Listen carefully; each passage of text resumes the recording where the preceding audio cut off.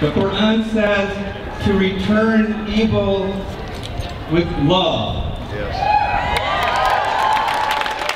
To see the amount of people here today is really, enlightening and just motivating. It shows that we, as Muslims, don't have to fear for our lives. We don't have to pretend to be someone we're not. We can actually maintain our religion and our identity as Muslim Americans. I feel like there's so much ignorance in our world today, and I think that if people were to start communicating and interacting with each other and stepping out of their little bubble, that we would have more clarity as a society and be more, understanding of each other.